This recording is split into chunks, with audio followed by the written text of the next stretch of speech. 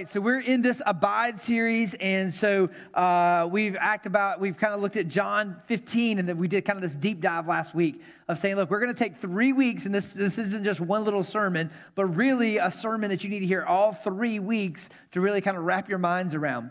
And we kind of said abiding when we ask about what that word means or what do church people do. We responded with, well, we pray, we read the Bible, we serve, we give, we do these things. And we said that we can be, quote unquote, abiding, and we can be good people and we can do good things, yet we can actually not be connected to Jesus.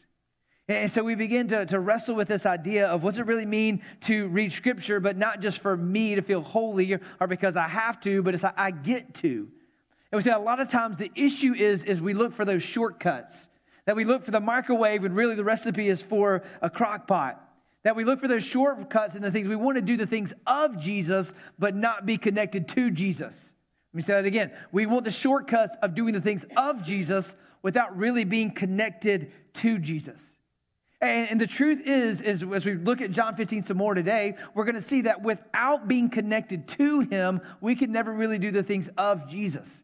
And so we said this is the definition of abide, and you see it up on the screen. And if you're following along with notes or you're taking notes, we encourage you to write this down. But abide is to remain in, to dwell with, or be connected to. That's what that word abide means.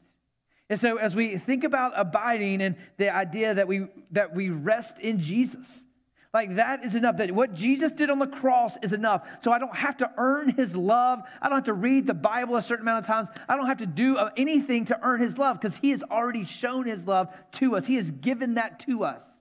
So we just simply have to rest, and that means abiding and learning who Jesus is and who Jesus is calling us to be.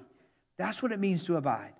That's what it means to be a disciple of Christ. And so one of the things at Capstone we started early on is coming up with a definition of a disciple at Capstone so we can have discipleship conversations. So if we never know what the target is of a disciple, then we never know how we're doing.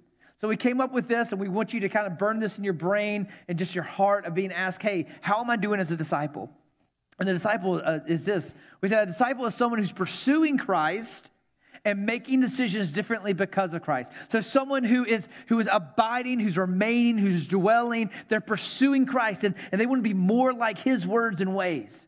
And because of that, they're different. Their life looks different because of the fruit in their life. Because the more they hang out with Jesus, the more they are convicted, the more they are challenged, the more they are developed. And so that's what it means to be a disciple. A disciple isn't just someone who hangs out at church, and we talk about that a lot. There's a difference between a church goer and a Christ follower. And that's what Jesus tells us in John 15 is, look, you understand that who you are called to be and whose you are called to be. And we said, so as we look at this disciple, there's really the greatest commandment is love God with all your heart, all your soul, all your mind, and love your neighbor as yourself. That's directly from Jesus. So we looked at Jesus' life and said, really, there's this vertical relationships and horizontal. The vertical is our relationship with God, and the horizontal are those who are here, those who are in church and those who are out of church, those who know Jesus, those who don't know Jesus. So we've kind of said as a disciple, if we're going to be a balanced disciple, looking at the words and ways of Jesus and what he did, that there's these 3 phases of our relationship, not phases, but areas that we can't be, it's not the idea that we teeter-totter, but we're focusing on those. So as a disciple, we should be asking our questions, how we're doing with our up relationship, our in relationships, and our out relationships. Or the way we say it is, how are we growing in Christ? How are we living as a family? And how are we sharing the gospel? And we don't really, if we look at Jesus, he doesn't say, hey, pick 2. He says, hey, this is who I am. So last week we looked at up, growing in Christ, and we said, really, there's 3 pieces to this kind of puzzle of the up, of going, all right, well, if I'm discipling you, or if you're discipling someone else, there's really 3 things you could focus on. Hey, how are you praying? So we talked about that. That idea of prayer, and we gave kind of that model of Matthew 6 of acts, adoration, confession, thanksgiving, and supplication. That's kind of the tool that we gave you for that prayer. And then we said Scripture, we should be in the Bible, and we gave you the SOAP method of Scripture, observation, application, prayer. Then we talked about sacrifice, that Jesus modeled sacrifice for us. And as he modeled sacrifice from coming from heaven to earth, to the idea of him saying, I didn't come to be served, but I came to serve, to going to the cross for us, that he modeled sacrifice. So if we're going to be connected to him, then we need to be doing that in his words and ways. And we said the three ways to do that: in our time, in our talents, in our treasure. Like all of those help us to be connected to him because we're connecting through a dialogue, an intimate conversation. We're opening his living word that is living and active and sharper than any double-edged sword. And we're living this life of sacrifice that keeps us connected to the ways of Jesus. That was last week. This week, we're gonna turn to more of, hey, how do we hang out with our brothers and sisters and how we grow in that? But first, let's read John 15, which is where we read last week, and we're going to continue to read. And I hope you learned this well. I hope this is underlined in your Bible. I hope it's highlighted on your app, the idea of going, okay, Jesus is leaving. He's about to go to the cross, and this is what he tells his disciples. This is how you know you're really mine. This is how you know you're part of my family. So this is what he says in John 15, verse 1. I am the vine, and my Father is the vine dresser. Every branch in me that does not bear fruit, he takes away. And every branch that does bear fruit, he prunes so that it will bear more fruit. Already you are clean because of the word that I have spoken to you. Listen, abide in me and I in you, as the branch cannot bear fruit by itself. Unless it abides in the vine, neither can you unless you abide in me. Verse 5, I am the vine, you are the branches. Whoever abides in me and I in him, he is that bears much fruit. For apart from me, you can do nothing. If anyone does not abide in me, he is thrown away like a branch and withers, and the branches are gathered and thrown into the fire and burned. If you abide in me and my words abide in you, ask whatever you wish, and it will be done for you.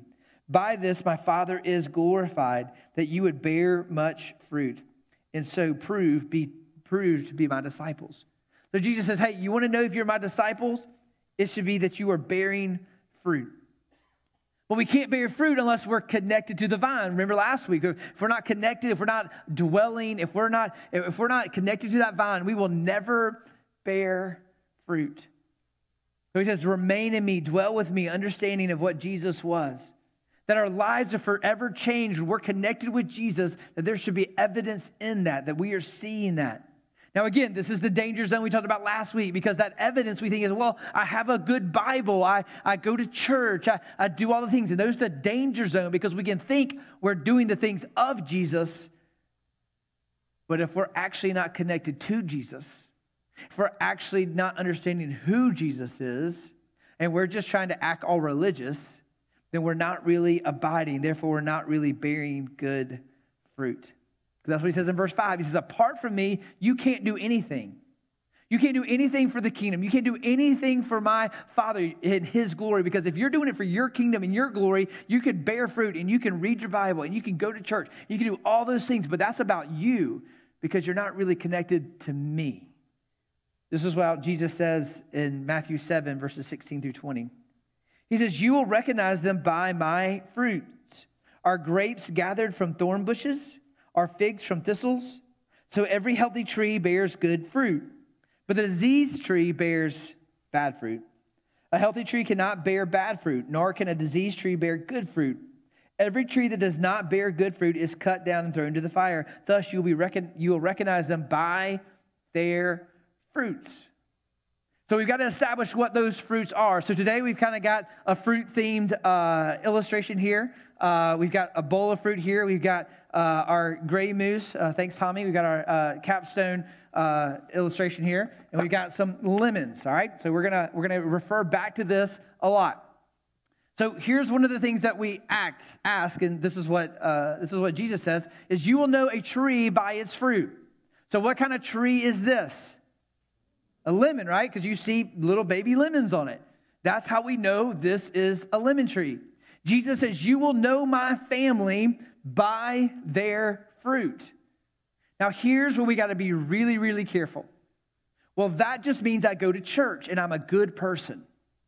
That's what the American church has taught us.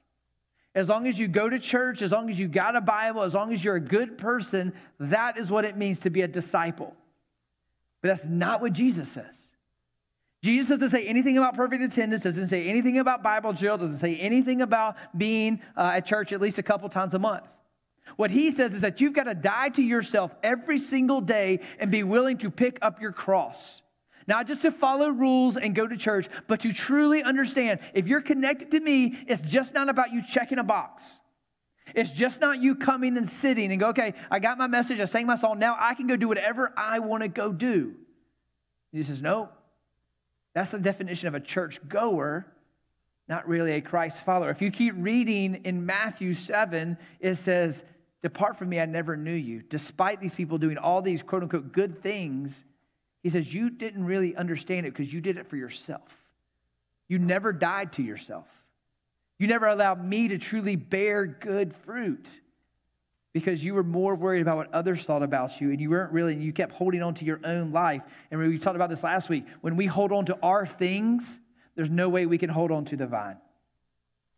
And so many of us are holding on to our thoughts and what we think is fair and our resources and our time and our stuff. And it's mine. I worked for it. I earned it. And so we hold on as tight as we can. And when we do that, we can never really hold on to the vine. We can never abide. We can never connect. We will never bear fruit as long as we hold on to me and mine. Well, you might go, well, then what in the world? Well, how am I to bear fruit? Well, the word never leaves us. Scripture always gives us direction. This is what Paul says. So the Holy Spirit says, hey, here's what fruit looks like. Jesus talks a lot about fruit. Galatians 5, verses 20 through 24. But the fruit of the Spirit is love, joy, peace, patience, kindness, goodness, faithfulness, gentleness, and self-control. Against these things there is no law. The idea that the fruit of the Spirit is love, joy, peace, patience, kindness, goodness, faithfulness, gentleness, self-control. That is where it begins. Not just cleaning up your outside and just not saying some bad words and just not going to rated R movies and just not smoking this and drinking that. That's not the fruit. The fruit is in here. Love, joy, peace, patience, kindness, goodness, faithfulness, gentleness, and self-control. There are a lot of people Jesus dealt with that looked really good. And they memorized the Old Testament, and they said long prayers, and they did lots of good things, but they didn't take care of the orphan. They didn't take care of the fatherless. You know why? Because they were more concerned with their own self-righteousness than actually love, joy, peace, patience, kindness, goodness, faithfulness, gentleness, and self-control. Or we're more concerned with being right. We're more concerned with winning an argument than love, joy, peace, patience, kindness, goodness, faithfulness, gentleness, and self-control. So we get so caught up in the understanding of what it looks like, of saying, how am I bearing fruit? How am I truly bearing fruit for the world to see? And so as we continue this conversation, we want you to know that the pursuit of Christ is that's where you begin to see joy and peace and patience and kindness and goodness. Now, it doesn't mean we're perfect. If you just see me hang out with my kid, you will see that my patience is not the patience of Jesus. But even when I lose my patience with my kids, the Holy Spirit reminds me, hey, don't forget, Jesus has been patient with you and still is, big boy. You hadn't got where you need to get. And so when we begin to have the fruit of the Spirit, we begin to go, okay, this is what this fruit looks like. It has to start here in our heart. It has to be that seed in that soil. And in that good soil, it produces a tree. And in that tree, it produces fruit. So that leads us to our second target, which is living as a family. If you're taking notes, living as a family. A discipleship target. So I should be growing in Christ. All right, I need to be studying Scripture. I need to be praying. I need to be sacrificing. I need to be growing in Christ, a vertical relationship. But it's just not that I have a vertical relationship with Jesus and the Father and the Holy Spirit. It's also that I have a relationship with people here on earth. Those who are in the family and those who are outside the family. So let's talk about living as a family and what that looks like. It's the way we talk about interacting as a gospel community or as an extended family on mission. Now, you might be watching or you might be here and you don't trust the church. You don't trust the church because the church has been an institution for a long time. Or you viewed the church as more of a corporation and not really as a family. Can I tell you, it was never intended to be any of those things, and you're not wrong. If you are suspect of church because of an institution, or if you're suspect of a church because it feels more like a corporation than a family, you're not wrong. Because when we look at Scripture, Scripture says the church was intended to be a family. The Trinity, God the Father, God the Son, God the Holy Spirit, family. Israel was a family from the seed of Abraham before it was a nation. The way that the church is talked about, the bride of Christ, that's us. Even the idea that the way we refer to each other as brothers and sisters. I remember I was at my church. I was probably 7 or 8 years old, and someone was getting baptized behind the choir, like it used to be here. And the pastor said, "And this is my sister who I'm baptizing." I looked at my mom. I was like, "I don't think the pastor had a sister. I'm pretty sure. I don't think that's really a sister. Doesn't look anything like him." And that's like, oh, that's what we call each other, brothers and sisters. Why? Because we're a family. This is what it says in 1 Timothy 3, 14 and 15. This is Paul talking. "I hope to come to you soon, but I am writing these things so that if I delay, you may know how you should behave in the household of God or in the family of God, which is the church of the living God." And that church is what? It's a pillar and a buttress of truth. That he says, look, the way that you interact each other is a family, not as an institution, not as a corporation. And I'll go ahead and confess and apologize if you have been hurt by that we as a church have not done that well over the last 50 years, especially in the American church. That we've made it more about an event. We've made it more about Sunday morning. We've made it more about the monument of you being in a building. We've made it more about a place than the person of Jesus. Or we've made it about consumerism. What do I get out of it? Did I really enjoy the message, or did I really enjoy the songs? And again, to respond, if you didn't really like the music, good, we weren't really worshiping you. But the idea is that we make it more about me than he, and that's what we've equated church to. And not the family. We've asked, what do I get as a verse to what can I give? The purpose of the church, can I tell you, the purpose of the church isn't about your glory, but his. And it is about a gospel community of broken saints, forgiven, redeemed, restored family that is far from perfect, but comes together under the banner of cross. That's what it means to be the church. That's where we see love and joy and peace and patience lived out in front of one another. It's where we use our gifts and our talents to bless one another. It's where we learn how to abide. And someone taught me how to read the scripture, and I teach you how to read the scripture, and you teach someone how to pray. It's where we together learn how to abide. And as we do that love, joy, peace, patience, kindness, goodness, faithfulness, gentleness, self-control, it comes out. And then you begin to plant seeds. That's what the church is. The church is fertile soil for the gospel to be planted.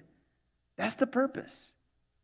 It's not to have the best choir or best band, the coolest building. That's what we've made it. We've made it those things. And so again, it's the idea that we are living this out full of joy, not because people are serving me. I'm living out the fruit of the Spirit of joy because I get to serve. That's the purpose of living as a family. That's the purpose of church. That's the purpose of being together. So last week it was tools. So we gave you the tools for prayer. We gave you the tools for scripture and for sacrifice. Now we're going to give you environment. So we would say there's 3 environments really where this happens, and there's more, but kind of a broad stroke would be the gathering. That's the first one, which is you're at right now. Hebrews 12, 24 through 25 says this: "Let us consider how to stir up one another and to love and good works." So say, how do we keep each other going when we want to quit, when this gets really hard? How do we keep going? He says this. He says, don't neglect meeting together. Don't stop worshiping together. Don't stop praying together. Don't stop meeting together as the habit of some, but encouraging one another, and all the more as you see the day drawing near of going, Jesus is coming back. The times are going to get darker and darker. How, as we of a church, are we going to shine brighter and brighter together? Because we're going to want to quit. This is going to get really hard.